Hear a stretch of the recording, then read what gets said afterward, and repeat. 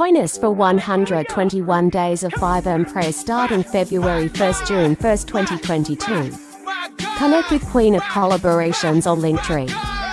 Don't miss this opportunity to be a blessing. This is called favor, this is not luck. This is being grateful, Jesus is enough. Everything he do is big and big enough. Every time he move to bless us. He's a good God, he never left us. Jesus is the best, the best, the best us. Every time we pray, it's yes us. We gon' do right and we ain't gon' go left. We gon' serve God and we gon' stay blessed. We gon' go hard and Jesus we rest. We ain't gotta stress, he paid all our debts. We gon' stay lit and we gon' stay kept. Rich in Jesus, we can stay here. Making God. Hey. Good morning. I want to welcome you guys to another episode of Up Close and Personal with Angela on behalf of Aspiring Authors Magazine. Of course, I am Angela Thomas Smith. I am the founder of AALAC, which is the African American Author Literacy Awareness Campaign. I am also the CEO of Aspiring Authors Magazine, where my desire is to bridge the gap between brown authors all over this world and to touch on topics that's affecting our brown community. So, of course, last month and a half, we have been sharing amazing brown individuals across this world, bringing them to the forefront, sharing them with you guys because they represent some amazing brands, some amazing platforms, and they're doing some amazing work. So I wanted to bring them to the forefront. So today, I tell you, we have another amazing woman of faith. She is a radio personality. She's the host of News Forum over on O&E Dynasty. She is a holistic doctor. She is an advocate for injustice, wrongfully incarcerated, overly incarcerated, you name it. This woman is definitely doing it. She is definitely for human rights. I have the privilege of working with her on O&E Dynasty. I've also had the opportunity to work with her, a part of Aspiring Authors Magazine, that she's contributed a couple articles over there. So I want you guys to take this opportunity to share this broadcast in your circle of influence. Like always, you never know what the next person may need, or someone that may cross your path, but may need something that is coming from this young lady on today. So I know a lot of you are probably questioning what was that video about. So while I'm waiting for my guests to come in the backstage, I'm going to share with you guys exactly what that video was about. It's about the 121 days of prayer that's coming up February the 1st through June the 1st. For you guys that are not familiar with the Learn, Love, Lead movement, it's called the L3 movement. We are the change that we desire to see, that actually was created from the Soulful Metamorphosis book project that's going to release on December the 7th. I know y'all are like, how did all of this come about from a book that's not? But I'm here to tell you guys and to share with you guys exactly. I'm waiting for my guest. I thought she was backstage, but this is the book that launched the L3 movement. 402 pages of affirmations, prayer, and scriptures. We stood on Psalms 121. Look to the hills from which my help cometh, and I definitely thank God for this opportunity to work with those 138 women that were a part of this project. Okay, I think I have my amazing guest backstage now. I'm going to give her an opportunity to get set up so I can go ahead and bring her up so she can share just a little bit about herself and how we can support all of the amazing things that she's doing. So I'm going to move out the way and bring her up. and allow her to introduce herself and share exactly who she is and what she's doing to impact her community and to make a difference. So without further ado, Dr. Chinchila Jonesia, better known as Dr. Chinchila J. Hi, good morning, Angela. How are you? Hello. Hey. Hey, it's good to be here. I'm fine, and it's good to be here today. And thank you so much for having me.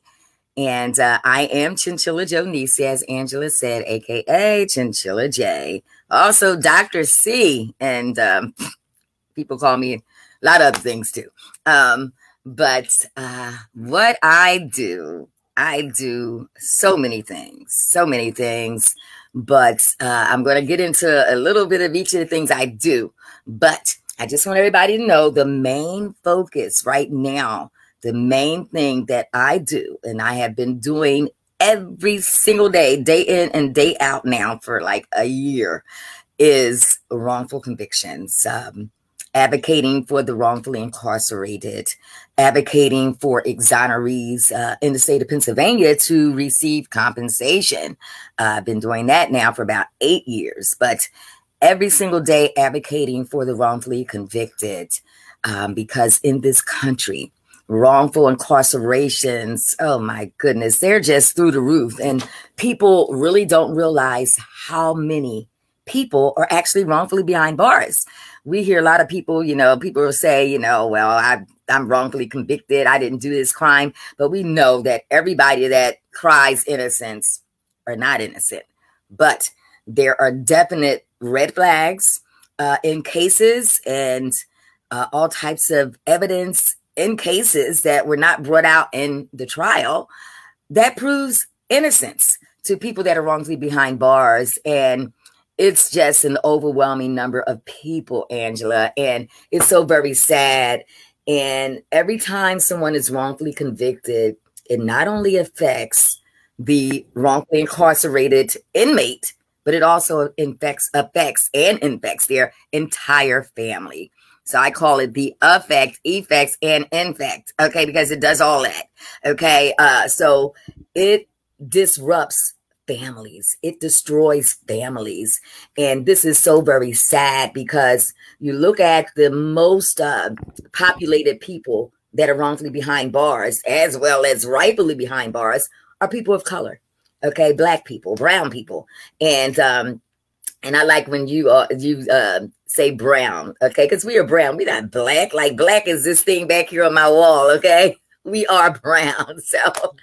So the most populated group of people are us behind the bars, and it's so very sad. And you see that, okay, yeah, some are behind there because they did the crime and they have to do the time, but then we have oh my God, a substantial amount of men and women wrongfully incarcerated that do not belong there, and because of their skin color, they're there, and because of their skin color, they have been framed, blamed. They have been fallen prey to a corrupt injustice system. And it's so very sad. And they're behind bars. A lot of them because they're poor or because these so-called law enforcement people and these so-called court systems and the people that work in the courtroom, which I call crooks and cons, okay? And, crooks, cons, goons, goblins, and demons, because that's what they are, okay? These are people that the Bible talks about, in Ephesians 6:10, for we wrestle not against flesh and blood. And it's so true. We don't wrestle against that because this is a spiritual battle, and we're dealing with spiritual wickedness in high places. We're dealing with the rulers of the darkness of this world, and those are the people in power, the politicians, the government, the judges, the prosecutors, the defense attorney, and even the jurors, because jurors, for the most part, are the ones that bring down that guilty conviction. And some of them is based upon evidence they heard or evidence that they did not hear. And if they're not given a full story, yeah, some of them going to come back with a guilty verdict. And if they are not provided with evidence to actually prove guilt beyond a shadow of a doubt, they're actually supposed to come back with an innocent verdict. But they don't. They don't. They allow the prosecutor to paint a picture of a bad criminal when a whole lot of these wrongfully convicted individuals are not even criminals. They've had good upbringing and they were prominent in their communities, but yet they were just taken away and arrested for crimes they didn't commit. And there's no evidence. Most of the time it's misidentification. Like the witnesses, they'll say, oh yeah, that person did it. And they're lying. And most of these witnesses have been coerced by the prosecution.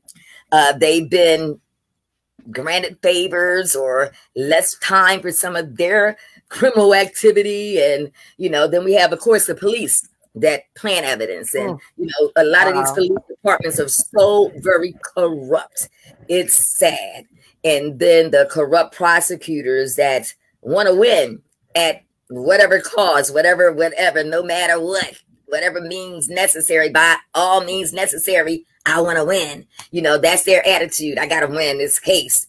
And they don't care who they throw behind bars. But like I said, 99% of the time, it's brown people. Okay. But I'm sitting here listening to you, and I've heard you talk about this often, because every Sunday I tune into your show and I listen to you talk about this. Yes. And I listen to your passion, and I can see the passion that you have for what you do, but you don't have anybody incarcerated. No, I don't. You don't have anybody incarcerated, and you go so hard. And I look at all of the people that have people behind bars that may be in their family. It may not be a close relative, but it's someone in their family, and they won't even pick up the phone to call a lawmaker, to call their legislator, to call their governor, to make any noise. But here you are. You have no one incarcerated, no strings attached, and you go day in and day out. And it ain't something that you go lack a daisy about, because I've seen you do lives at 8, 9, and 10 o'clock at night, because call me into some of them. Yes, I see what you're doing, and I'm just like, a lot of people would be like, this lady is crazy because she don't even have nobody attached to her, and you going like that. But you know what? I have the same passion for what I do, because you want to see these people free.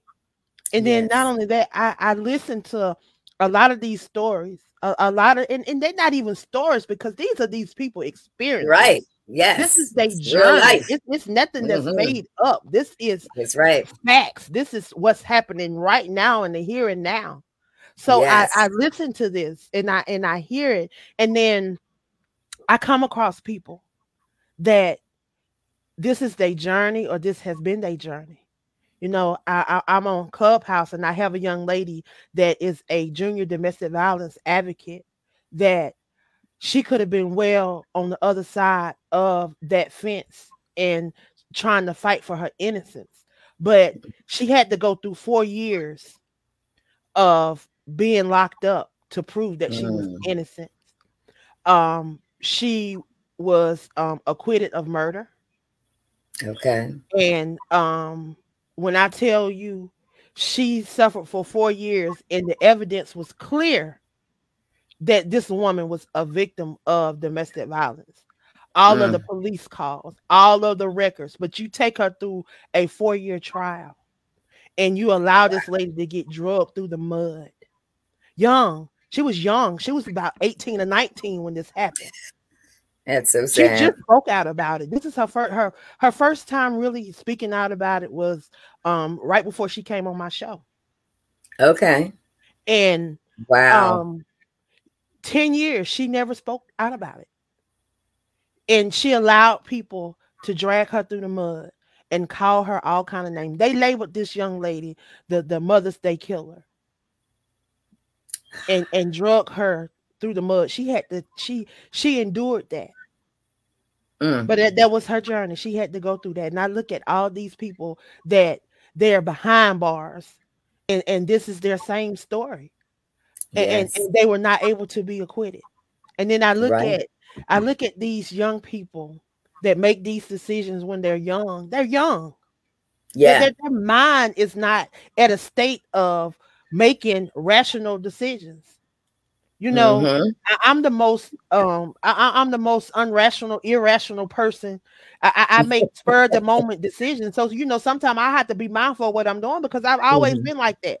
Yeah, me too. But That's I've my had to problem. realize that those irrational and spur of the moment rational decisions like that could cost somebody their life and things like that. And we don't think about that when we're young. Because I wasn't thinking about that when I was 18 and 19. I was just living life and living it to the fullest. Because I'm gonna tell you, when you go through stuff and you get freedom, you do stuff that you weren't used to doing. So then your mind is not there. So I question why we living with laws from the 50s and 60s before we were even free. So how can these laws apply to us if we were not even free at that time? And y'all still can uphold that and say that that's justice and that's humanly right. You know, we didn't even have rights as humans. That's right. So how can you hold us accountable for laws that you created before we were even free, before you even recognized us as a human?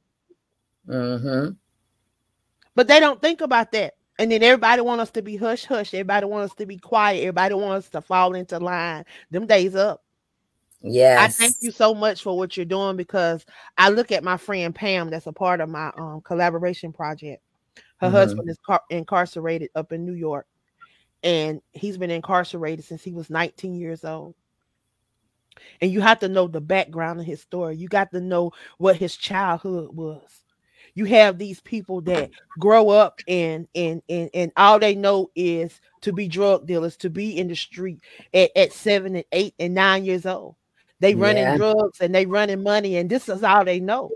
So when you put in a situation as a teenager, you put in a situation where your life is at danger and you got to fend for your life or that other person's life. Who life you gonna save? Your own.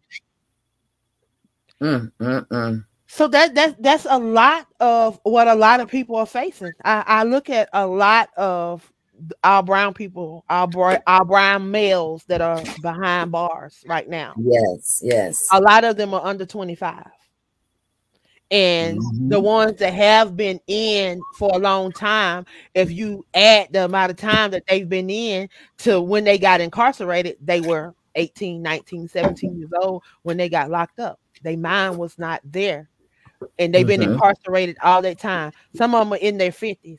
Do you not think that they have evolved in some way? And do you not think if somebody's in their 50s or their 60s, do you really think that they're going to get out there and do the same thing? Who they finna rob in 50 and 60? Who they finna gangbang with at 50 and 60? This is the time when they need to be trying to get themselves together for whatever time we got left here. You know what I'm saying? And nobody thinks about doing no foolishness, but they don't even think about that. Right. Yeah, it's a sad thing. And then what's going on with the rehabbing? This is supposed to be a place of rehab. Why are they not being rehabbed? Why has it turned into nothing but a slave market, if you ask me? Yeah, it's what I call the prison system, the whole prison system, a modern day slavery. Because the reason why so many of us are behind bars for extended periods of time and being over sentenced. That's another thing. You know, we get heavier sentences thrown at us than our counterparts. And, you know, for the same crime. Okay. You can have a black person get a sentence of 25 years for one crime. And then here comes a white person, same crime. They may only get probation. I've seen it happen where they got probation, you know, community service, and didn't do no time. you know, or maybe 5 years, okay, and, you know, get probation after 2 years. You know, it's just so ridiculous. They get paroled after 2 years. And it's so very sad. And as you were talking about young kids, teenagers getting arrested, you know, there's some, of course, that there's a lot of kids out here that do crimes. They make mistakes, like especially now with all this black on black crime within the black communities, you know, but then a lot of them are not even going to jail because nobody wants to say who did it, even though they know who killed somebody. They don't want to say anything because they're afraid of what may happen, that, you know, they may come after them for speaking out, which is a sad thing. But then you have the juveniles, well, not juveniles, because there's a guy I'm advocating for now in Pittsburgh. Well, his case is in Pennsylvania. Pittsburgh's in Pennsylvania, but he's a Philadelphia native, and he's incarcerated. He's been incarcerated now for 4 decades, and his name is Mutia Jamu Usabero, and he says juvenile is not the right terminology, because when the government say juvenile, it's like they're not looking at the person as a child.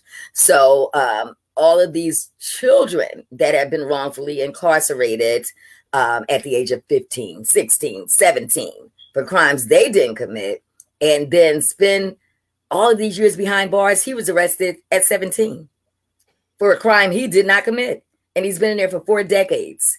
And the case is just so very sad. And, you know, and now, you know, while he's been in there, he's like turned into a political prisoner. And it's just so very sad. And then you have a guy named Arthur Johnson, Chetawaya. He spent 51 years wrongfully behind bars, and 37 of those years he spent consecutively, 37 consecutive years in solitary confinement. Okay. And he was released in August. No, July. Was it July? August. Either July or August. One of those. I lose track of these months now. But anyway, he just got out just a couple months ago, a few months ago. And it's like, you know, the first thing I asked him, I said, how did you stay sane? 37 years in the hole. How? How did you stay sane? And I said it had to be by the grace of God. And he said, through prayer, working out, exercising in his little small hole he was in. And, you know, but he gives it all to God, you know, through prayer. And, you know, and this man, 51 years, 5 decades behind bars for a crime he didn't commit. And see, here in the state of Pennsylvania, Pennsylvania is one of 13 states that do not compensate those that they have wrongfully incarcerated. So these men that have been exonerated in Pennsylvania, they don't get a cent from Pennsylvania at all. And so we've been fighting for a compensation bill to be passed here now. I've been fighting since for about 8 years now. And then we have Pennsylvania historical exoneree Vincent Moto, who is the first person I have ever known to be wrongfully incarcerated. Because before I met him, I didn't even think, you know, about wrongfully convicted people. I didn't know anybody wrongfully convicted. So I never heard of anybody actually being wrongfully convicted, because nobody talked about it. And I met him. He said, hey, I was wrongfully convicted for 10.5 years, you know, and for rape, robbery, and conspiracy. Okay. And I'm like, what? And I'm saying to myself, okay. And so, you know, when you hear somebody say that, if you never heard anybody being wrongfully convicted, to keep it real, you may think that, okay, all right, whatever. And it just goes out the other ear. But, you know, he kept talking about his case. And I'm like, oh, man, this is horrible for somebody to be wrongfully convicted for 10.5 years for something they didn't do, to live day in and day out in a jail cell. And, you know, he had kids when he was wrongfully arrested. He had children. And so he was stripped away from his kids, his parents, and from his friends, lost stock in the granola company that he had 5% stock in. lost a very promising job. He had a nice career and a promising future, and an awesome musician, songwriter, composer, arranger, and all of that. 10.5 years just wiped all of that out. And his parents spent over $160,000 in attorney fees. And I'm like, wow. Well, and I'm like, well, in Pennsylvania don't compensate those if they've wronged. And so he had been going back and forth up to Harrisburg, which is the state capital in Pennsylvania, ever since 1996, okay, fighting for a compensation bill. And I'm like, whoa, we have to do something. I have to see how I can help. And so that's how I got started on, this road I'm on now, through meeting him and hearing his story and advocating with him for compensation to be passed in Pennsylvania for those who've been exonerated. And then from there, I met so many other wrongfully incarcerated men. And I'm like, whoa. And then I just started looking deeper at this wrongful incarceration stuff. And I'm like, boy, it's not just Pennsylvania, but all over the country that they're wrongfully incarcerated individuals. And then when a lot of it is overly incarcerated, because I look at a lot of our brown community and the type of sentences that they hand out for drug charges. I mean, they give drug charges like they murdered somebody, but then some of them get life. you have people. Yeah, I got somebody right now that's serving life for drugs. And it's so very 85 years actually, and that's sad, because if it's a marijuana related charge, there's so many states now that are going back and looking at these marijuana convictions, and they're letting them out, because for the most part, most of the country now have legalized marijuana. And so if marijuana now is legalized, medicinal marijuana, recreational marijuana, then those people that they arrested for these marijuana charges and gave them these hefty sentences, a lot of them now are getting time served, or and some of them are even getting it wiped off their records, because now it's not as big of an issue.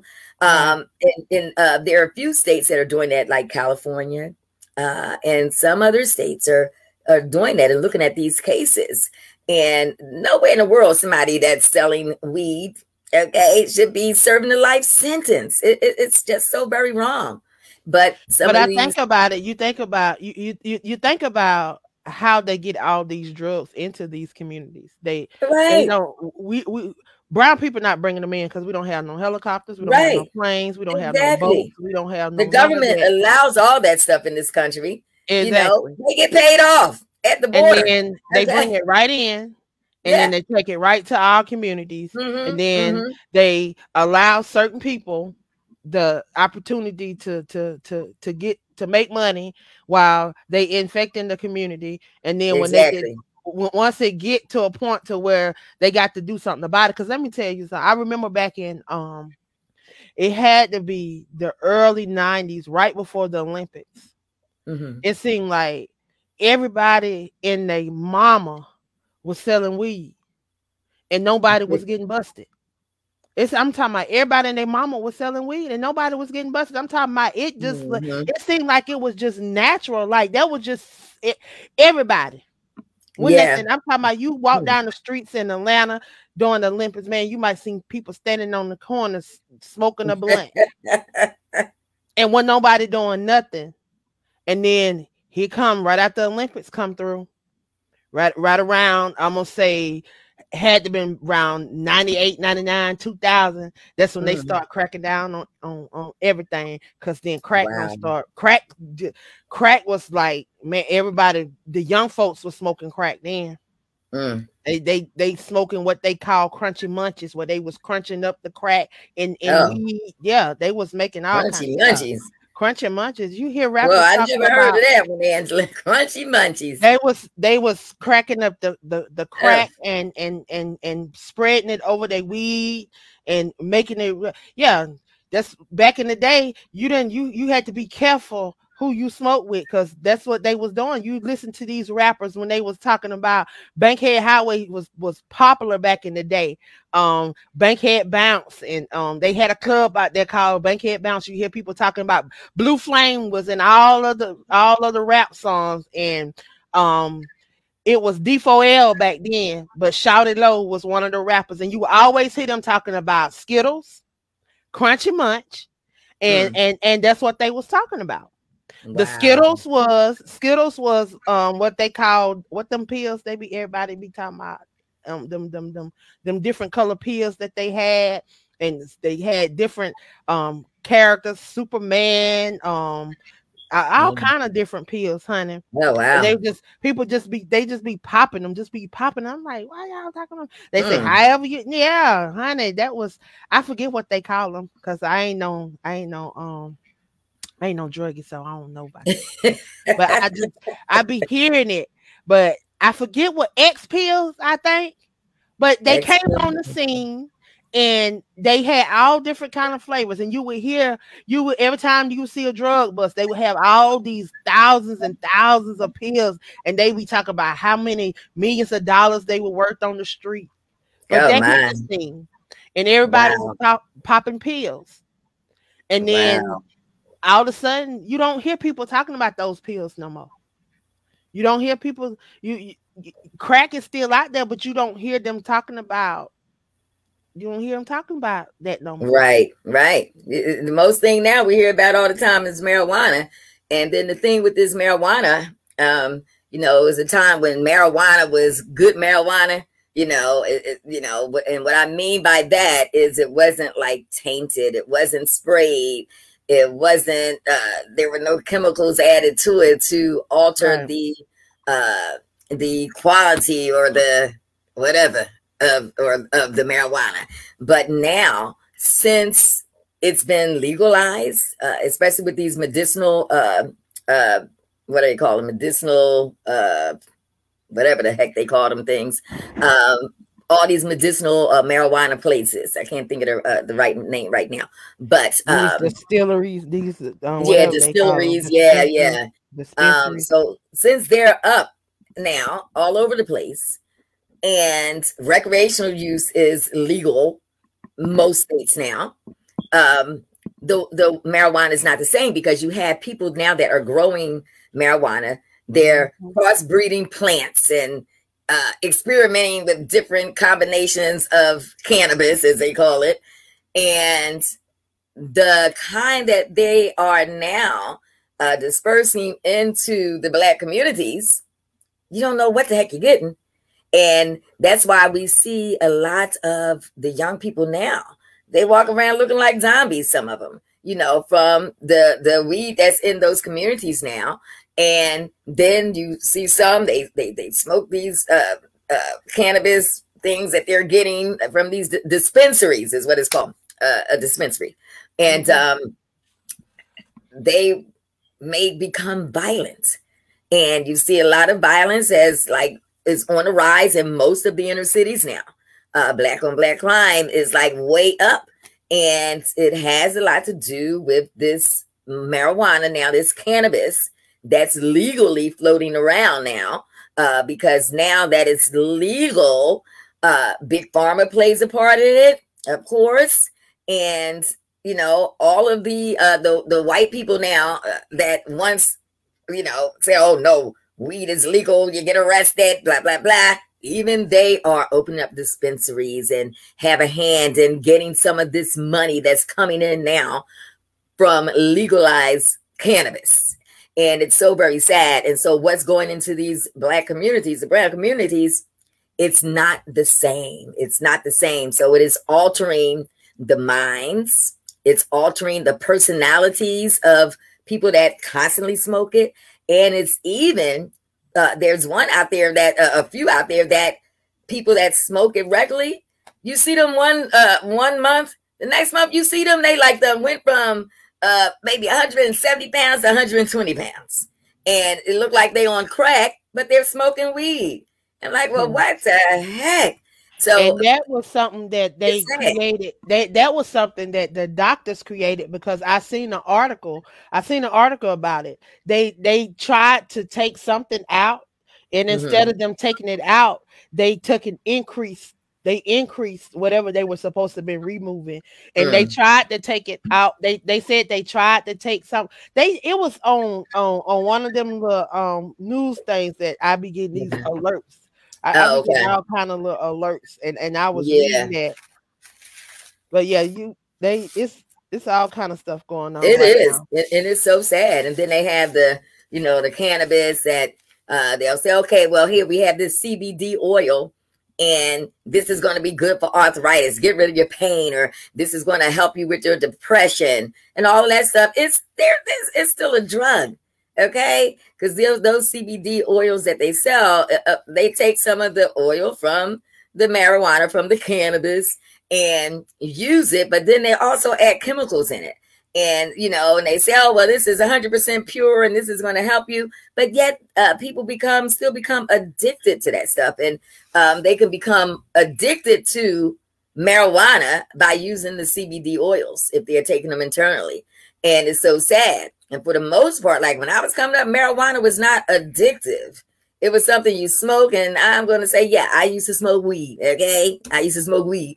So when I was young, I used to smoke weed, and it was nothing that was addictive. What weed did when I was younger, it gave you the munchies. Want you to eat all the time, it gave you the munchies, and it also made you laugh and nice and happy and cracking up over stupid stuff, anything, you just laughing. And nowadays, I look at people like, whoa, look at them. They getting skinny, they crazy, they addicted to weed. It's not natural, because that's not what marijuana is supposed to do to people. And, it's such a sad thing. But then again, they put the wrong kind, or the kind that's messed up, to mess you up in Black communities. And it's so very sad. And you have all these Black guys still out there selling these drugs to their communities, to their friends, family, and whoever, to make money. And it's sad. And it's like, we are slowly killing ourselves, or should I say they are slowly killing our people, because they're selling them drugs, drugs that is actually destroying the brain. And, back in the day, they used to say, marijuana fries the brain. So how something that fried the brain back in the 70s and 80s, how is it now in the 2020s, it's helping the brain? I don't get that. To me, something's wrong with that. And it's crazy. It's crazy.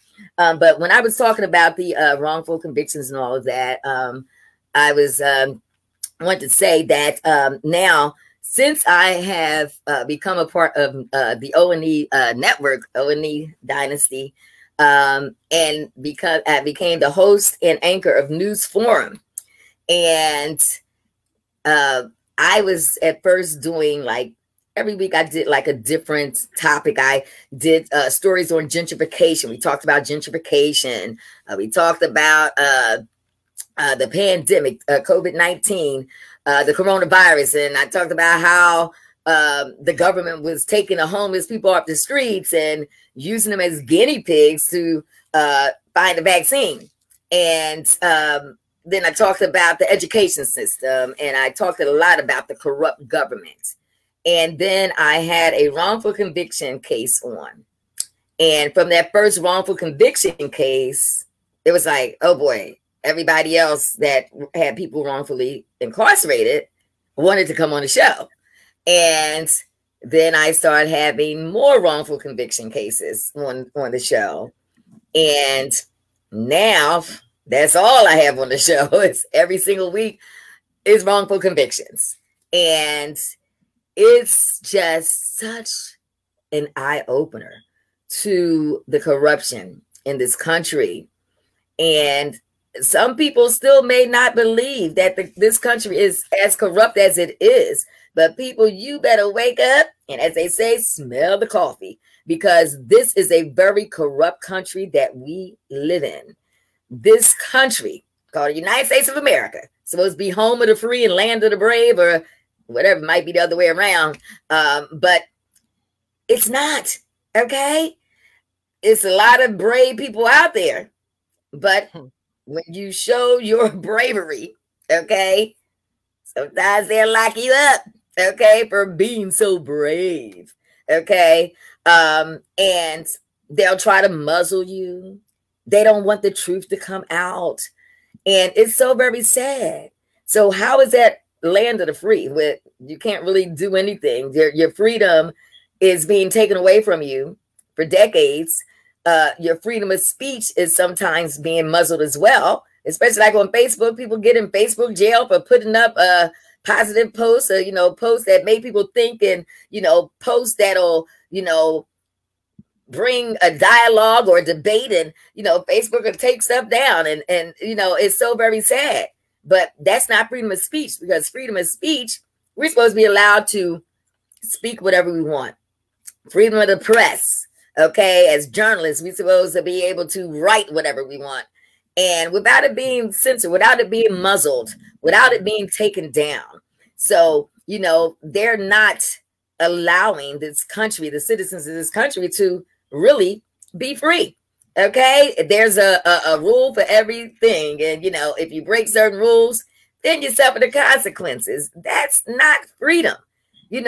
How is it that one person can sit up here and make a law and it applies to the whole country, just because they said, well, this is what I want to be law? Because we have to look back way back when they first made up all these different laws, and all these states can actually set their own guidelines for crimes in their states. When I believe that should be universal. It should be on a federal level. If we're supposed to be the United States of America, then all of the states should have the same guidelines for crimes. They should have the same type of sentencing. If you commit murder, you get X amount of time. If you do this, you get this amount of time. It should not be every state for themselves. That's so very wrong. Because you commit one crime in this state, and then maybe you commit a crime in Texas, totally different sentencing, totally different penalties and, consequences. And that's wrong.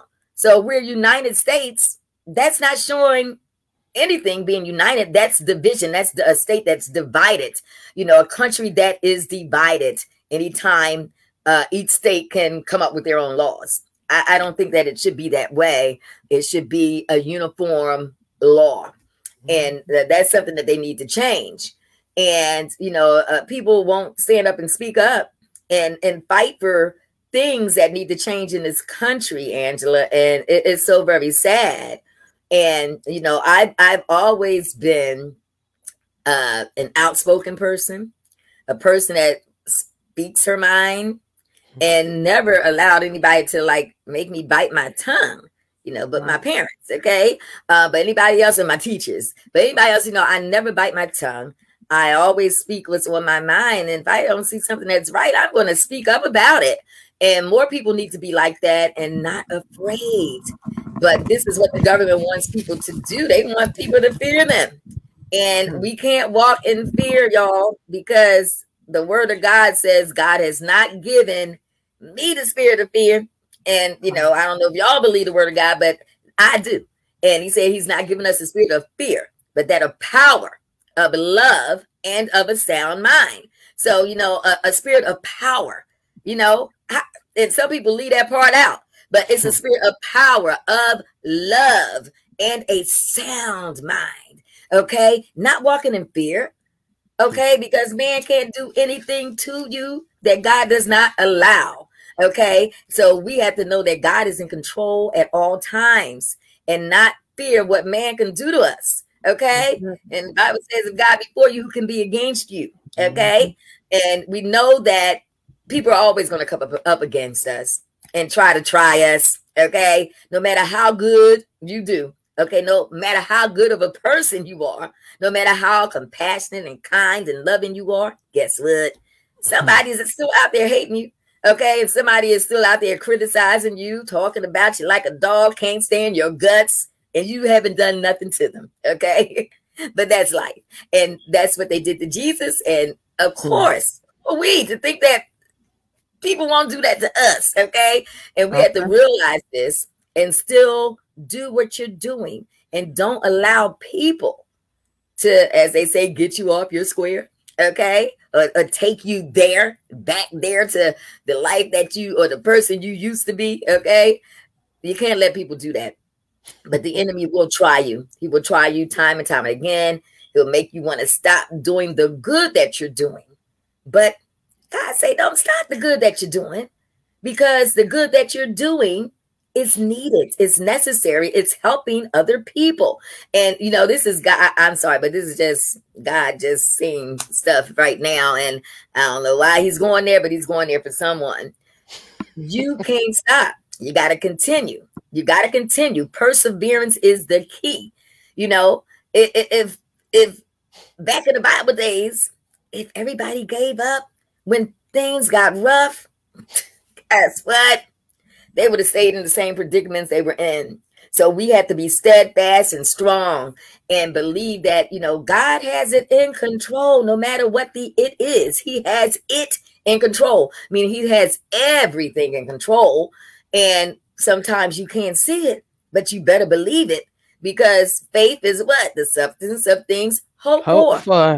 Evidence of things not seen. We can't see it with these, okay? So we got to close our eyes and not look at everything in the natural.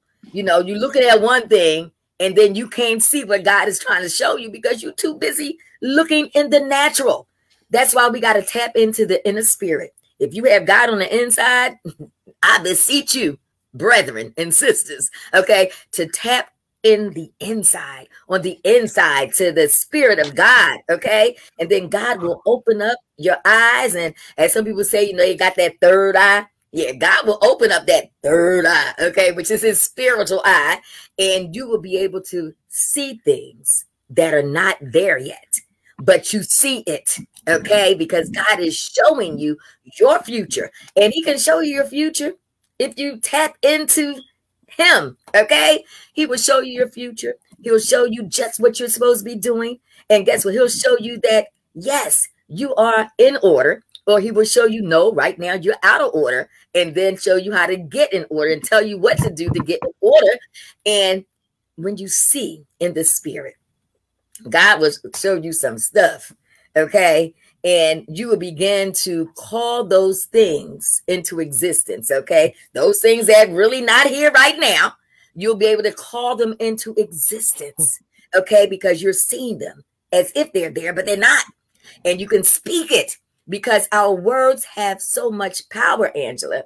And I always like to say, whatever you say after I am, that is what you're calling and speaking into your life. So don't ever say, I am sick. No, say I'm healthy. I am healed. Say I'm healthy, I am healed. Then guess what? You keep speaking that. It will come into existence. But if you keep saying I'm sick, I'm in pain, and you know, and all these negative things, you're going to remain that way. So say I'm happy, even if you're depressed, angry. Say, I am happy, and feel it and mean it like I am happy. And the more you will say it, the more that happiness will come over you. The more that joy will come over you. I am full of joy. I'm filled with peace. I have the peace of God. You know, God has my mind covered. I am not tormented, you know, and we have to speak those things. And then those things will then become us. And it become a way of life. But you see, the devil, he doesn't want people to speak those things. He wants people to speak everything negative about themselves. And we cannot do that. So if y'all wake up in the morning, wake up happy and speak some positive affirmations over your life. And before you go to bed, and sometimes even during the middle of the day, you got to start speaking those affirmations, because the enemy going to try to come all day long. He's going to try to annoy, nag, and do things to get you off your cue. Okay, but you can't allow it to happen. That's why we have to stay prayed up, because there's always a constant battle between the spirit and the flesh. And we live in the fleshly body. And we have to learn how to tap into the spirit and tune out all of those obstacles that are constantly surrounding us. And it's just so crazy because people don't realize, Angela, that all day long, there's a constant battle between good and evil, the flesh and the spirit, between angels and demons. And, you know, and some people used to look at it, be like, "God's crazy." I tell them, you know, all while we're walking all down the street, everywhere we go, the angels and the demons, they're constantly fighting right above it. They're constantly fighting, battling. And, you know, people can't see it, but it's happening day in and day out, 24/7, 365, y'all. Demons and angels are fighting. We all have angels assigned to us.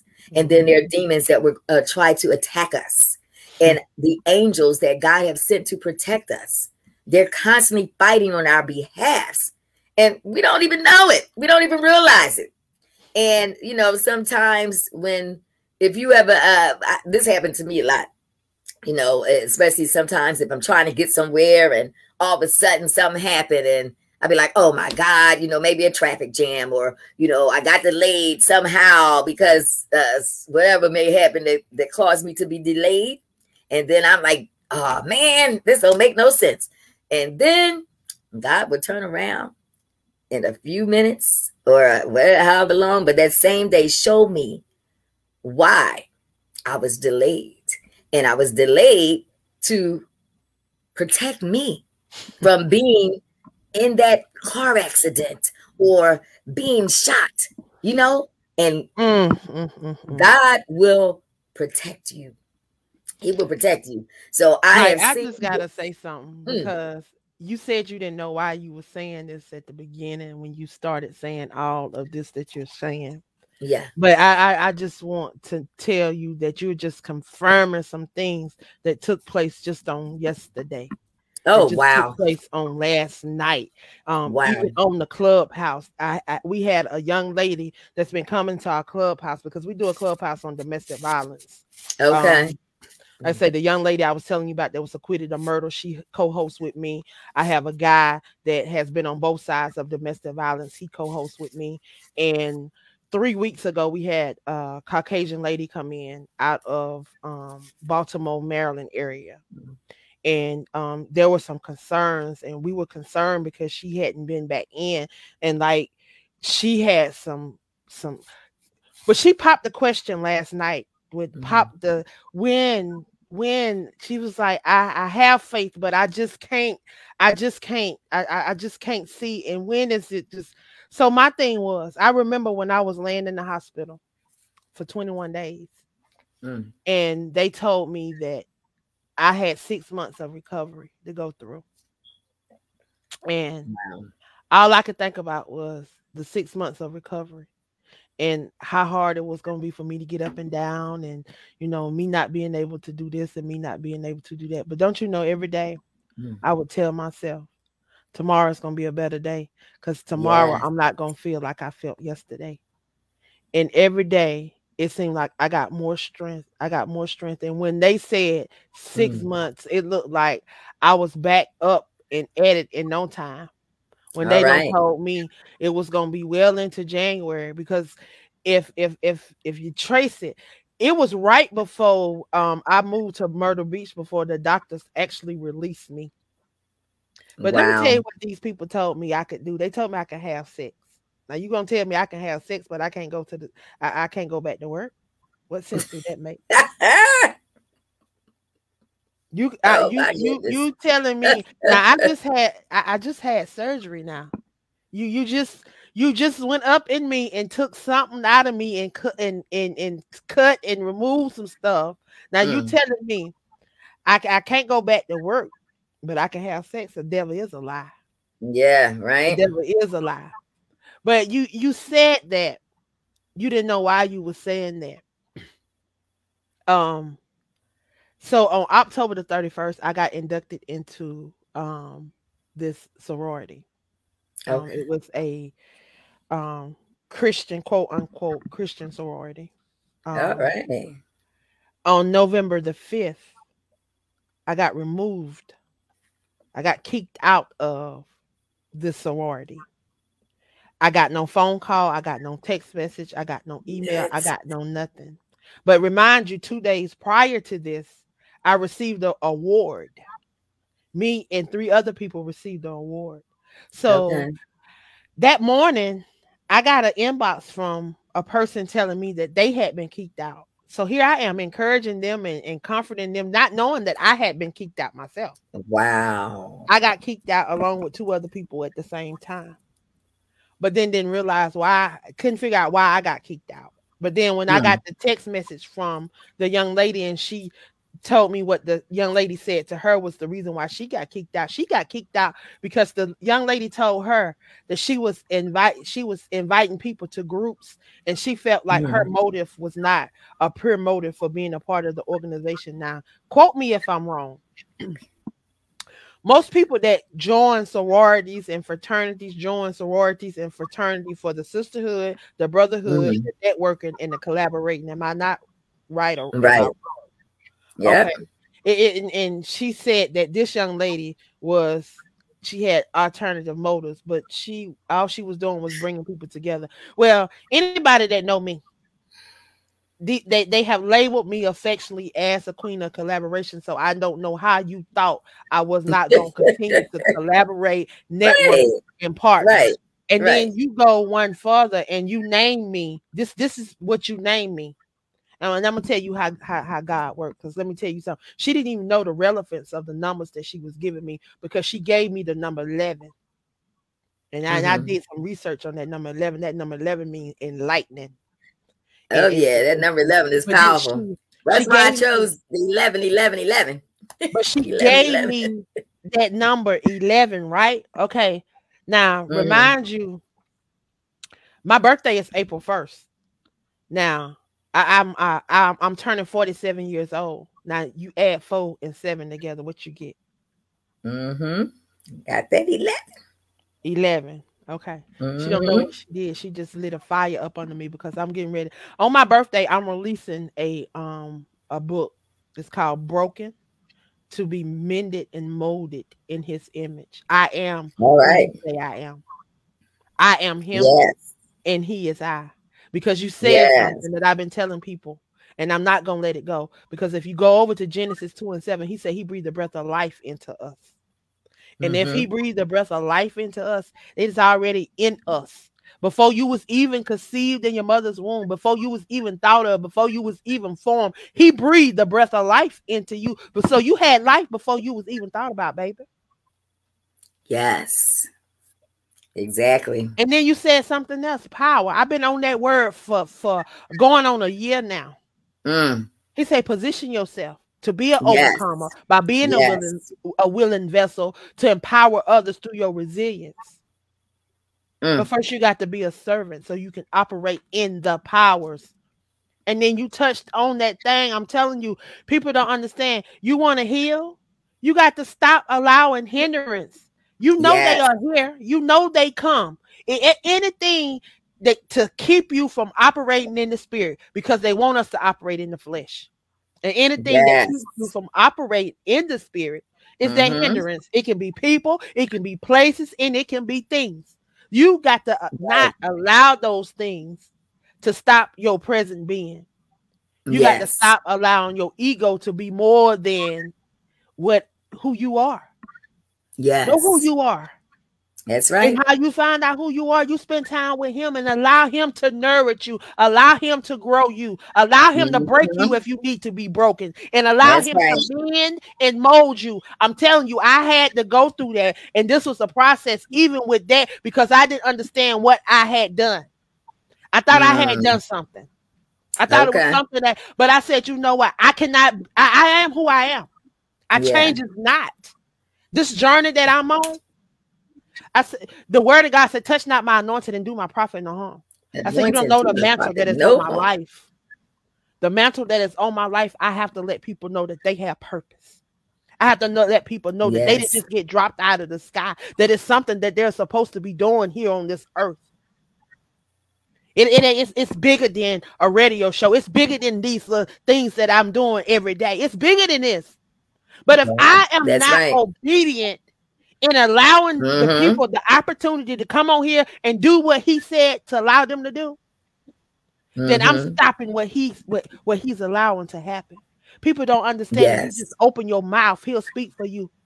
I go back and I look at some of my lives and I look at some of these recordings and listen to some of these things and I'd be like, Lord, who was that? I'd be like, where all that come from? But he will do it. If you just allow him. And people think you got to be this way, you got to be that. I'm tired of all these holier than thou people. But I'm tell people right now, I'm a believer. I make mistakes. I fall. But you know what? I don't stay down because I know what he's done for me. Ain't that nobody's told me. These are experiences. These are things that I've experienced. Because when I couldn't see the light of day, he brought me out of the dark into the light. He did it. Not nobody. Didn't nobody do it. Because when people was telling me to leave my domestic violence, they had me. God put me in a wilderness. He put me in a place where I was homeless, sleeping in my car and couldn't depend on nobody. He wouldn't even allow my nephew to help me. I had to go through that for a minute. Wow. Because if I didn't do it, I couldn't tell nobody because I'd never been through nothing like that before. How could I tell somebody it was okay that you can get through this if I never endured it? That's right. And then you have to be careful what you ask for, because I always say I want to feel the goodness. I want to feel what everybody else feels. They talk about the goodness of God and they talk about it, and I never had that experience. And boy, when I said it, when I opened my mouth, I began to go through things. But he reminded me December of 2012, before I started going through all of this, because I've been through some things, but I didn't really know what they were. But in 2012, he allowed me to go through some things. But before I started going through those things, he reminded me that I had a purpose. He reminded me of Jeremiah 29:11. Yes, He told me to hold on to that no matter what, hold on to it. Did I know that I was going to go through domestic violence? Did I know I was going to almost lose my life? Did I know that people were going to drag me through the mud and try to take my projects and try to take the name that I have? Because anybody that knows me, I'm a person of my word. If I say I'm going to do something, I'm going to do it. Yes. So when people try to take your words and they try to take your character and drag it through the mud. Yes. But I tell you, the word of God is true, and you have to stand on his word, and you have to remind him of his word, because he said no weapon formed against you shall prosper. That's right. That rises should be condemned. You have to understand that these weapons are going to come, but you have the power to not allow them to prosper. Everything that you need is already on the inside of you when he breathed that breath of life in you. But it's up to you to move out the way. You move out the way and allow him to be. But if you ain't putting nothing in to activate that's on the inside, because he'll sit there and he'll be like, okay, well, let me see what my daughter gonna do. Let me see if my daughter know my word. Let me see if my daughter know who I am. Right. But if you can't give him none of his word, that's you can't give him nothing. You ain't doing nothing in the community. You ain't touching nobody's life. Right. Exactly. You could have said, forget them people. I ain't got nobody incarcerated. And you could have said, forget them. I'm not finna be going to bat for them for what? Yeah. Ain't nobody thinking about me. But you didn't do that. Right. You didn't do that. We got so many people that see stuff. You see stuff going on, but won't even open your mouth. Won't even speak on the subject. He be no delivered you from something. Be no saved your life. Be no did something for you, and you won't even acknowledge it. And all he wants you to do is acknowledge it. And you don't even realize how many doors can open. Did I realize that I would be speaking in Dubai? Did I realize I'd be speaking in the UK? Did I realize that I would be partnering with people all over Africa in Virgin Islands and in Australia and different places? Places I ain't never been. Places I ain't never heard of. I'm talking about I get invites from people that I ain't never heard of. A lady won a book to a place called New Ghana something that I ain't never heard of that. I tried to Google it. I had to fill out a international form to send the paper. To send the book to her. An international form. I never heard of it.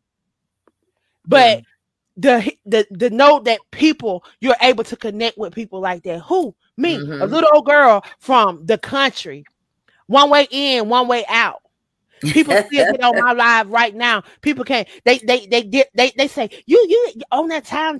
I know I'm country. They tell me you on there trying to sound white. No, I'm not trying to sound white. As country as I am, I know you can't say I'm trying to sound white. But that's what they say, and that's just the thing. But I just decided that, you know what? I don't want to work in a mill. I don't want to work in a plant. I don't want to work in a factory, because there's more to life than that. And that's what they had showed people in my community, that's what is only thing that you do. Because a lot of my family, they came out of high school, they went and they start working in these mills, and that's where they retired from. A lot of 20, 30 years working in these mills, bad feet, bad hands, can't hardly stand up, you know, all that. I didn't want that. I did not want that. I did not want that. I said, you know what? I don't care. I don't care if I don't graduate. I don't want that. I'm going to school. I don't care if I don't graduate. I'm going to school. I'm going to do something different. I want something different. And just to show it, I stepped out. The ones behind me began to step out. My nephew graduated. My nephew's already graduated from college. And he walked across the stage in less than what, 6 weeks with his master's degree. Oh, that's awesome. In the Navy. So you know what I said? I'm breaking this generational curse where they say we ain't got nobody. We know we got. Not only that, I got a cousin that graduated and she pledged Delta. I got another cousin that graduated. He pledged Omega, and he got a degree in chemistry and biology. Yeah. We breaks that curse. On both sides of my family. We breaks that curse. And I said I'm gonna do it double time for both ends. I said I'm representing for both ends. They will not say. They will not say. I say anything attached to my blood. I don't care if you ain't got nothing but a inch, a tench. If you attached to my bloodline, baby, you are a change agent, and change comes with you. We are the change that we desire. Anybody that's attached to me, anybody that's attached to me, I don't care. They can get tired of me, but the L3, we moving in, learn, love, and lead, because you never get too old to be taught something. You're never too old to learn. And in everything, you should move in love, because love draws. Love covers a multitude of things. One of the greatest commandments say, love thy neighbor. Love thy brother and sister as thy love thyself. Yes. Love is very powerful, and it needs to be more of it in the world today, especially in this country. But it's not. And, you know, it's so very sad. So very sad. Now, before I forget, I just want to share with everybody, on Sundays, you can tune into News Forum on Sunday nights and listen to some of these wrongful convictions that will have you be like, whoa. And, you know, and it's real life. It sounds like something in a movie, a lot of these cases, but it's not. It's real life. And you can tune into that by dialing 516-453-9133 every Sunday night at 9:30 p.m. And Angela put the link to the show on. If they want to catch your archive. You can check out the archives. And then on every Wednesday night, Cries of Innocence from Behind Prison Walls. And Angela put the page that comes on right up there on the Mike Test TV page on Facebook. That comes on 8 o'clock every Wednesday night. And then there are other podcasts throughout the week as well. So if you go on that page, you can check out all the different podcasts, and you'll be like, whoa. And, you know, I fight for against gentrification and in Philadelphia, because it's being totally gentrified, and it's so sad. And right now we're fighting for a lot to be saved behind historical Exonery Vincent Moto's home, where he built a stage back there with him and his brothers and their friends. They were all musicians, and that stage is still back there. And mind you, he was incarcerated wrongfully for 10.5 years, came back. That whole playground was gone. No more swings, no more sliding boards, no more anything for kids back there. And, you know, the city of Philadelphia, corrupt, okay, because that was a city property. And they took and they gave it to a couple that were supposed to build a performing arts center. That couple never did. They both passed away. The city then sold the lot to a top-rate developer, and he put a beer garden back there. Okay, it's supposed to be a playground for kids. He put a beer garden back there and had all these, I'm just going to say, all these white people came into a black community, hundreds of them, back there into a beer garden, walking around, drinking beer, but yet the black people in the community can't even drink beer on their steps. So now what kind of crap is that to see all these people in this little park drinking beer, and it's legal? And you know, walking off the beer. Yeah. It's happening in Atlanta. All that noise and everything. So I helped them fight against that beer garden. It was done away with. That developer then sold the property to another top-rate developer. I think $2.75 million. Okay. And he's trying to build a 5-story, 67-unit apartment complex back there. And the residents don't want it. And the people in the community probably can't afford to pay for it either. Right. They probably can't afford to pay the rent that he want to charge. Yeah. Well, he's trying to target the white young college students. Okay. So the area is very accessible to Center City, Philadelphia, downtown Philadelphia, very accessible to all of the major colleges. And so they can either ride these little blue bikes they got out here, hop on a bus, or even walk to work. So it's very accessible. So that's what he's targeting. And he has brought up so much property in South Philadelphia and constantly building, doesn't care about the community. So that's another mission that I'm on right now, helping that community fight to save that park and to get the city to either buy it back or give them some other property and utilize that park and area back there for concerts where the stage is, and also for Vincent Moto to build a music school, which is what he wanted to do, because he teaches drums, piano, guitar, and bass free to children. And so we have been doing that for a few years, before COVID hit, going into different recreation centers and different things like that. But he wants to build a free, and again, free, y'all, free music school. Okay. And they need to give that park to him, called Vincent Moto Community Park and Free Music School. This is what the city needs to do. So that's what we're fighting for. And another thing we're fighting about that still has to do with this gentrification stuff is on Washington Avenue. Anybody that lives in Philly, you know, Washington Avenue is this big street with 5 lanes, okay? And a lot of traffic, a lot of tractor trailers come through there because that is an industrial area. And so all these business supply companies have deliveries every day.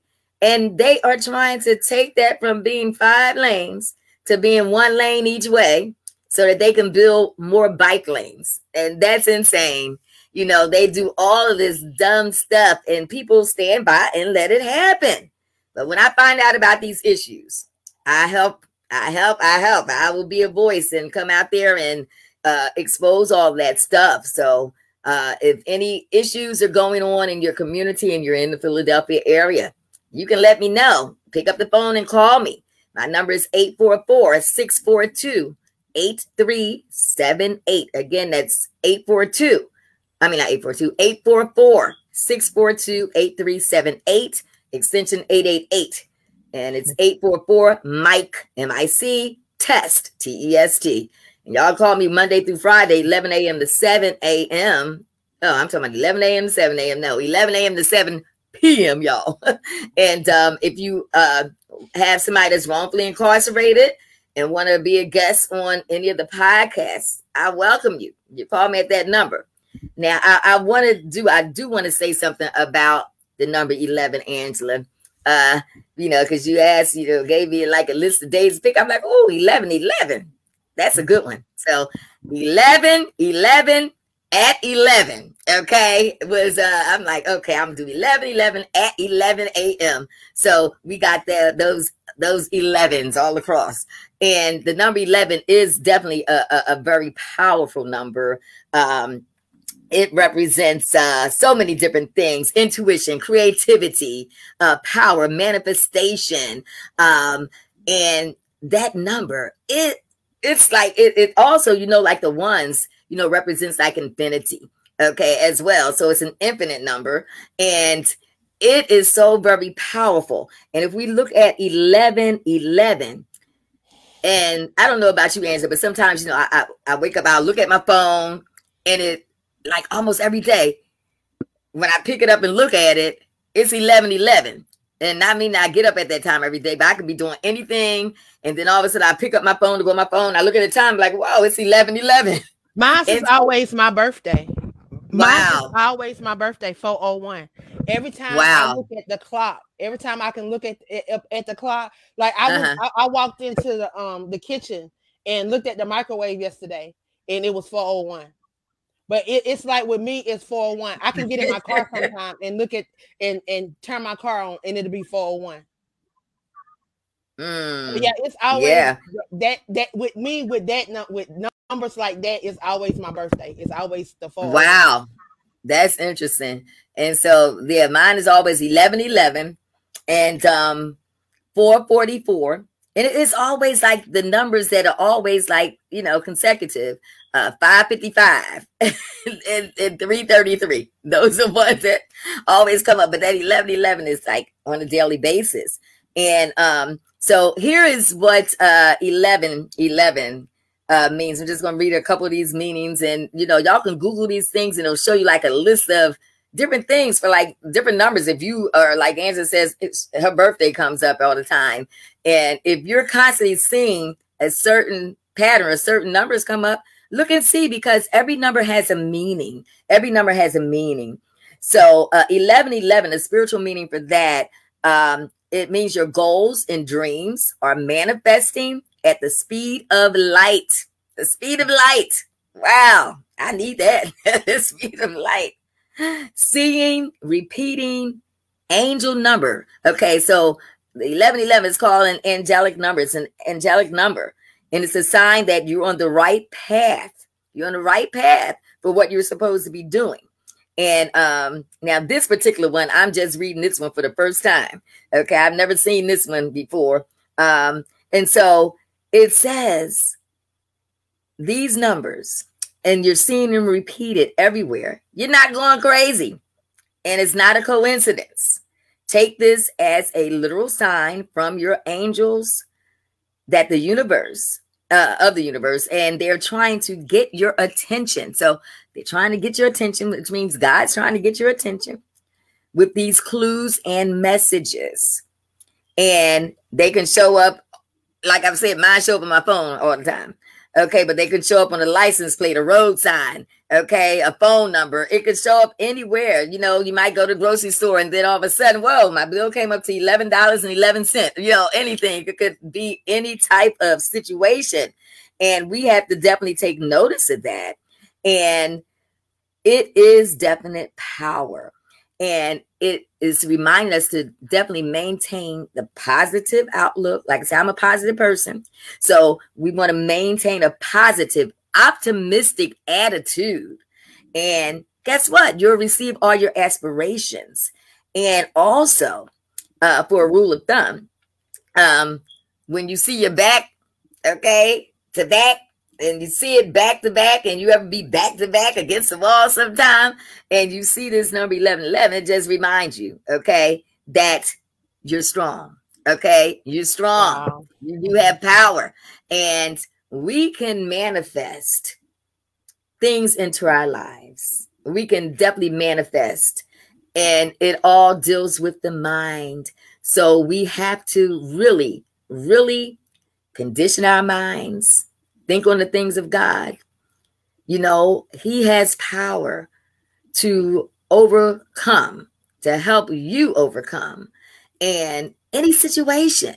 And we just have to realize it, but we have to really condition our minds and not allow certain things to go into our hearing, certain things to go into our vision, like stuff we watch, stuff we hear on the radio, and conversations that we shouldn't even be a part of, you know, and we have to sort of like remove ourselves from certain people. Okay. And I understand that some of y'all, you know, you really love certain people and they could be friends, but a lot of times your worst enemies are those that are in your own family. Okay. And sometimes you have to remove yourself. It doesn't mean that you don't love them, but there's some family members, you know, God is saying some of y'all really need to really distance yourself from some family members that mean you no good at all. They want to see you fail. They don't want you to be happy. They don't want you to be successful. And they are jealous of you. They envy you because of all you've been through and you're still standing. They envy you so much and you love them and you cannot see what they're trying to do to you. And this is for somebody, because if there is somebody that is somebody that's really close that you love so much and they want to see you fail.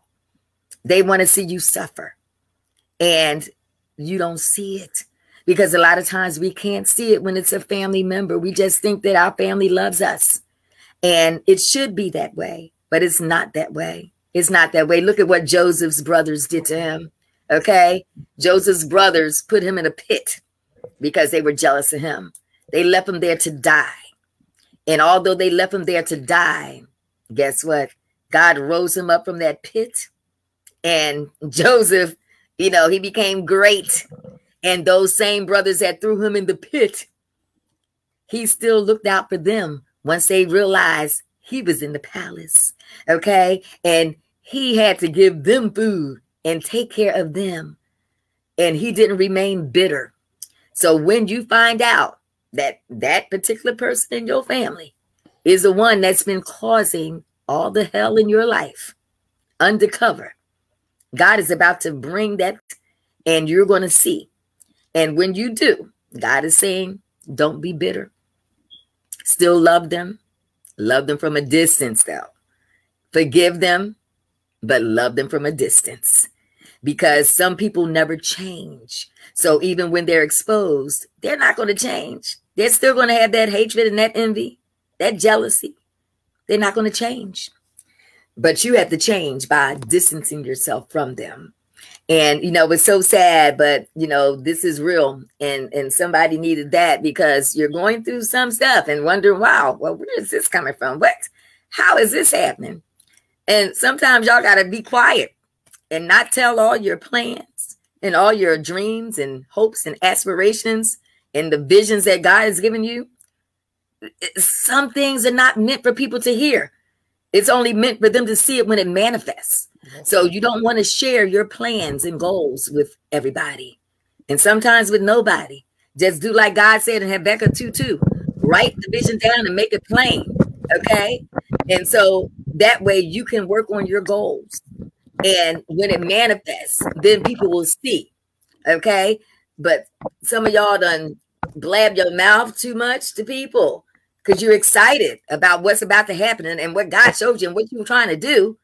And they will try to block it at every chance they get. You know, just like Joseph, he told his brothers all his dreams. It was him being over his brothers, you know, and then the father turned around and give him the coat of many colors. And that just even put more hatred, you know. So sometimes we have to be quiet, walk in silence, and let God reward you openly and show everybody what he is doing as it manifests itself without us speaking anything about it. And, you know, I've learned that through the years to not share my dreams and my visions and some goals. Some I will share, and most of them I won't. I'll just allow God to just manifest it, because we have a lot of haters out there, Angela. Okay, a lot of people that's hating, and especially when people are doing good things. But people not hating when somebody doing something bad. So for those y'all that have haters, just know you're doing something good, because that's the only time the enemy comes in like a flood. Okay, it's when we're doing good. When we're doing good, and They don't want to see good be done. So God is good and God is love. And we need to walk in love and we need to walk in God. And this is really awesome, Angela. And one other thing I just want to share real briefly. I am a naturopathic doctor, y'all. And it's like every time I come on any of your shows, I never really talk about that part. We always like it always go wherever, you know, God takes it. So, you know, but I am a naturopathic doctor. So if any of you are suffering from any type of ailments, it could be pain, it could be asthma, any type of respiratory problem, any blood disorder, cancer, anything from A to Z. God has placed an herb on this planet for us to utilize. And he gave us the herbs to heal our bodies, not the man-made chemically induced medications. They don't heal, but they do kill. And they kill you slowly. You never get cured. You never get rid of any disease from any of this man-made stuff. All you do is get sicker and sicker and sicker and sicker. And then you eventually do what? Die with the same illness and even more that they've caused you to have. So if you are sick and tired of being sick and tired and want to get well and stay well and do something about it, y'all need to give me a call and I will put you on a natural health regimen, which will consist of herbs. God created them. Okay. 100% natural, no side effects. And you can't OD on it. Okay. So if you don't, if you take too many, and it's okay. If you don't remember what you took some in the morning and night, and you say, oh, I better not take, I don't remember, so I better not take none. You don't have to worry about that with the herbs. You can take them and you will get well and you will stay well. And guess what? That's guaranteed. As long as you follow the program, you will get well and you will stay well. I've seen people with cancer, okay, become cancer-free. Asthma-free. Diabetes. No more diabetes. And for all you diabetics out there, please stop. Okay, taking all that those pills and those that are taking insulin, it will cut off your circulation, and eventually your toes are going to turn black. They're going to talk about amputating your toe. After they do that, they're going to do the foot. After they do that, they're going to do part of your leg, and they're going to keep cutting and keep cutting and keep cutting. And that is so very sad. So don't let that happen to you, especially those that are on dialysis. Not good.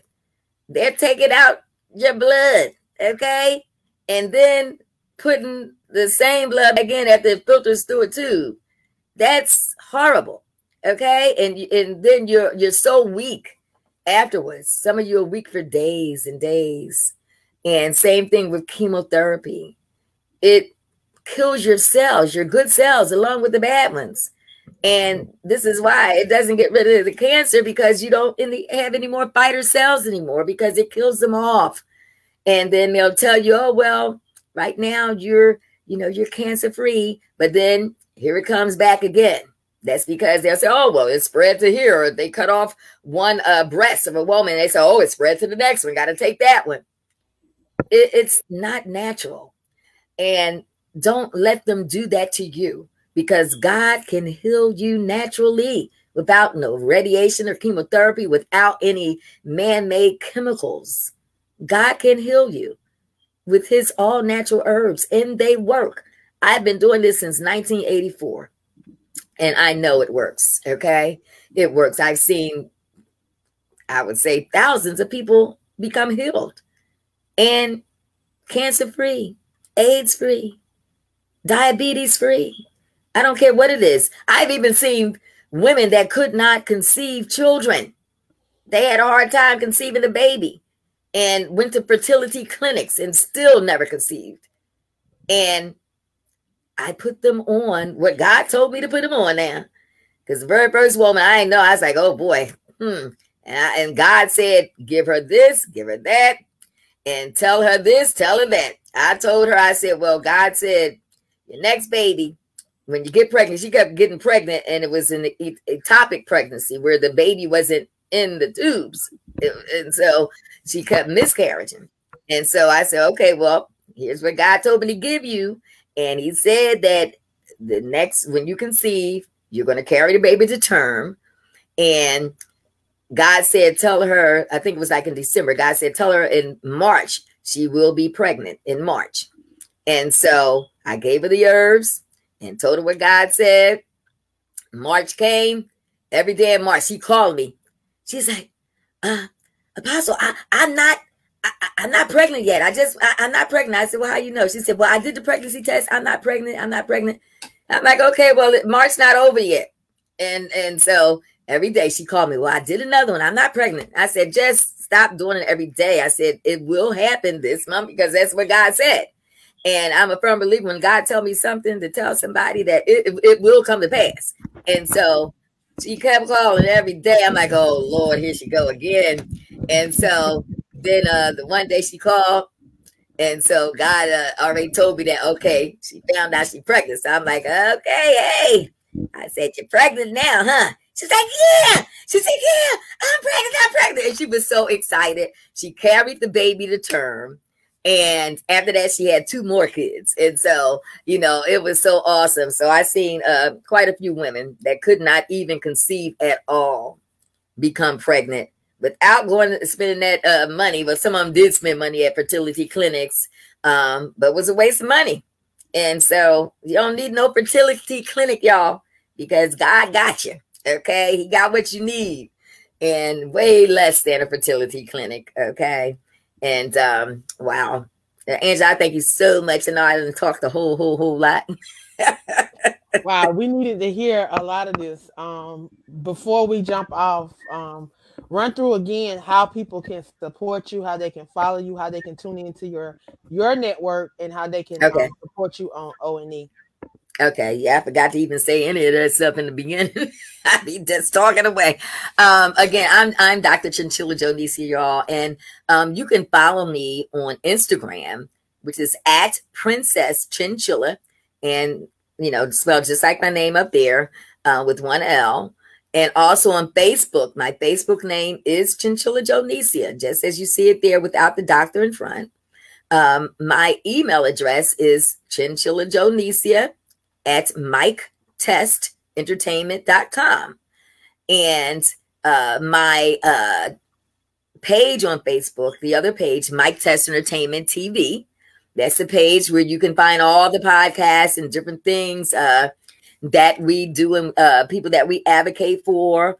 And also on that page, you can join Right the Wrong Coalition, or you can just put the @ sign Right the Wrong Coalition, and then the Right the Wrong Coalition page will come up and you can become a member if you're someone that believes in justice and seeing that the injustices in this country must be made right. So that's why it's called Right the Wrong, to get them to right the wrong that they've done.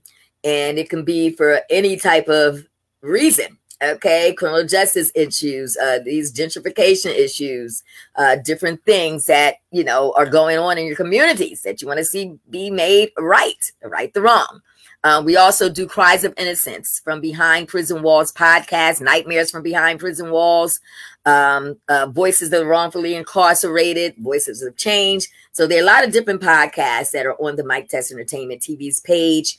And then we have a Be a Voice rally, a Be a Voice tour, actually, Criminal Justice Reborn, which we believe that this criminal injustice system needs to be rebirthed one city at a time.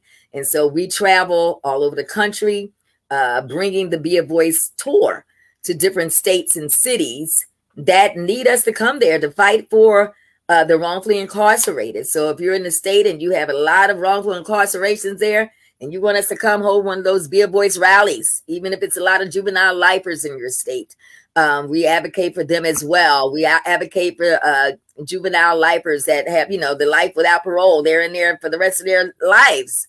And it's very sad. And juveniles are not, okay? They're not, or should I say children, you know, their minds do not develop until they're about 25 years of age. Okay. So even like a 20-year-old that think they grown and ain't grown. And when they get 21, they legal to do all this other stuff, drink and go to clubs.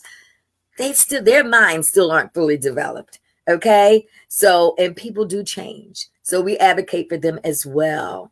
And then if you would like to donate to the work I do. And, you know, people have been asking like all the time, where can they donate? And I never taken any donations yet. But guess what, y'all?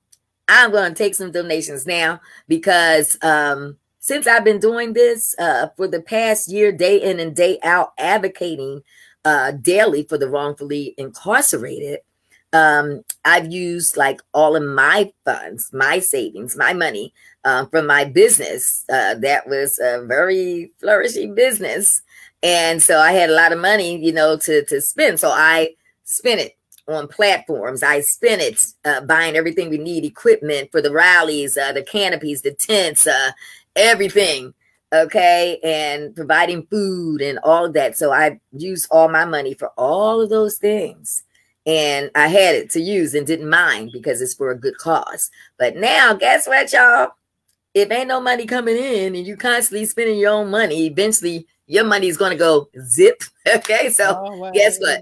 My money done went zip. Like I have exhausted all my expenses. So I will gladly accept some contributions and donations, even if it's $1. Okay. Y'all can donate $1 a week, $5. If y'all want to do $5 a month, you can be a one-time donor, contributor, or you can donate monthly, however you see fit. If you appreciate and, you know, believe in the work that I do. And I definitely do it for the heart. I don't do it for no pay or anything like that because God has commissioned me to do this. But in order to continue, it's going to take some money. Okay. Because Angela tell you like to do these podcasts. Guess what? We got to pay money. Okay. We got to pay monthly, you know, fees to do podcasting. And so, you know, and we don't get paid to podcast. Okay. I don't get paid to do this. And this is my life right now, 24/7. This is what I do from the time I wake up. I wake up to phone calls from people in prison. I wake up to families calling, and I do it all day long, constantly. I go to sleep thinking about these cases, dreaming about these cases, and figuring out how I can help and get these wrongfully incarcerated people out of jail.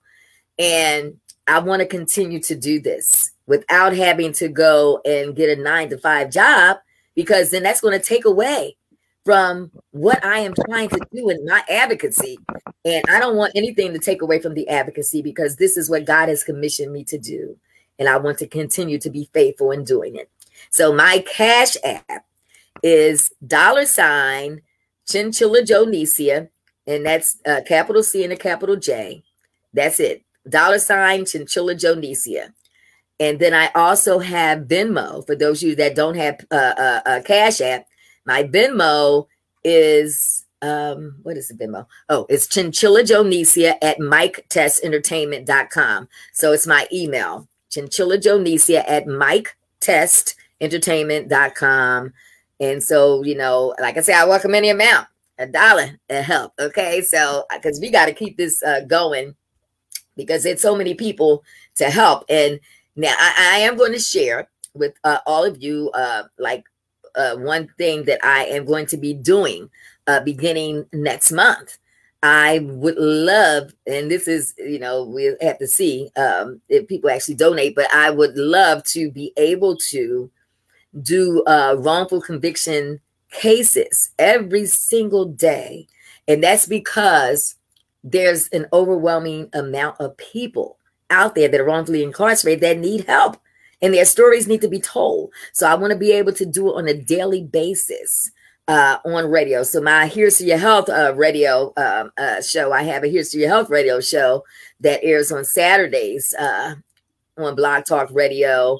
And that's, what is it, 563, what is it? I can't remember the number now. I can't remember the number. Okay, but it airs on Saturdays at 1:30. And I haven't been doing it for a couple of months because I've been busy doing these wrongful conviction podcasts and everything. So what I would like to do is the wrongful conviction podcast every single day on a radio show, and then keep the other podcasts twice a week for the video podcast, and maybe do that every day too.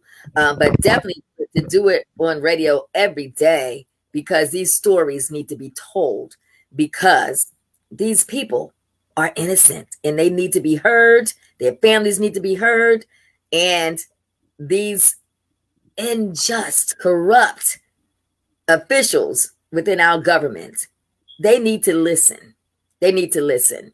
So I would greatly appreciate your help. So you guys can help me, help us to help them. Okay. And also, if you want to, oh gosh, what is the site? Shucks. I can't remember the name of that site, but anyway, you do have the website, or no, that's the email there, info@MikeTexterEntertainment.com. And, you know, or how Angela has that, it could be Chinchila Jonesia at MikeTexterEntertainment.com, and, or be a voice at MikeTexterEntertainment.com. Okay. And you can reach me there.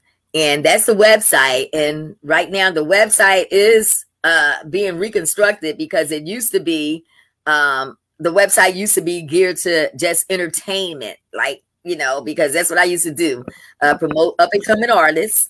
So it was an entertainment site with singers and vocalists and spoken word artists and dancers. That's what the site was about. It was a TV show, and that's what we did, and showed off, put on there all the different tours and gigs and different things like that. So God, you know, has changed that to be a platform for wrongful conviction. So we are revamping and reconstructing that website to coincide with what we're doing now with wrongful incarcerations and criminal justice.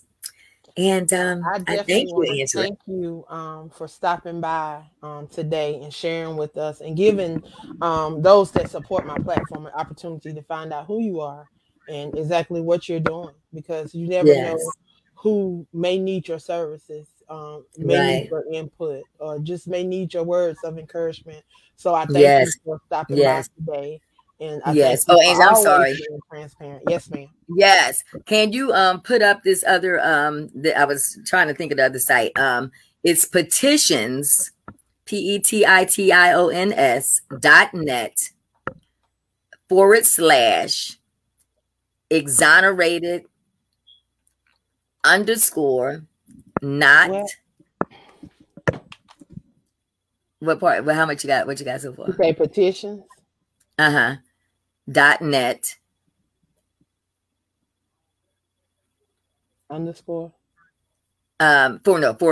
petitions.net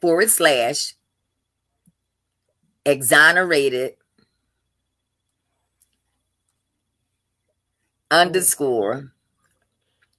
_not _compensated. Exonerated, spell that. EXON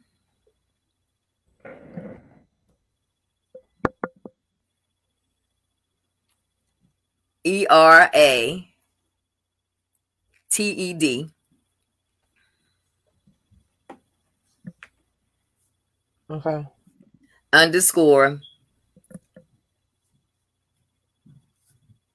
not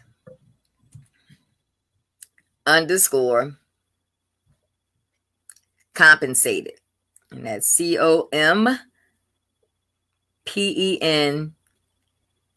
COMPENSATED. So it's petitions.net /exonerated _ not _compensated. And I urge and encourage and ask all of you to please go to that site and sign the petition. Make legislators listen here in the state of Pennsylvania so that they can pass a compensation bill for these exonerees here in the state of Pennsylvania that have spent decades upon decades behind bars wrongfully. And the state of Pennsylvania, they do not provide compensation. Again, Pennsylvania is only one of 13 states that do not compensate. And it's so very sad. So please sign that petition. When you go on that site It may ask if you want to contribute or donate. Don't donate anything to that site, because anything that's donated on that site, it does not help any of the exonerees. It doesn't go to anybody. It goes to petitions.net. Okay, so they don't help any exonerees. So all we ask you to do is just go there and sign that petition and share it so others can sign that petition. It's very important. The exonerees, they need help. They need help. Thank you so much, Angela. Thank you. I want to thank you for all that you do, for being a voice for those that don't have a voice, or for those that think that their voice is not being heard. So thank you for you're welcome. What you're doing. And, you're welcome. One more thing, I am so sorry. Sunday, any of you that live in Pittsburgh, we're going to be in Pittsburgh on Sunday. There's an event there in Pittsburgh at Mama's house, or the flyer will be on the page. But the event is going to be a really good event. There's some Black farmers that are going to be there. And so they're going to take us on tours of the farms and everything, showing people how and why that it's important for us as a people to start growing our own food. There's also going to be a lot of advocates there talking about mass incarceration, life without parole, wrongful convictions, and compensation in the state of Pennsylvania. And I will be moderating the wrongful conviction panel, and I will also be presenting and facilitating the Be a Voice Criminal Justice Reborn rally there. So it's going to be really awesome, an awesome event. So those of you that live in Pittsburgh or nearby and you want to come, you know, it's free. So come on and, you know, learn about what's going on in this country. Thanks, Angela. Thank you. Thank you. Thank you for stopping by again. I want to thank you guys for tuning in to another episode of Up Close and Personal with Angela on behalf of Aspiring Authors Magazine.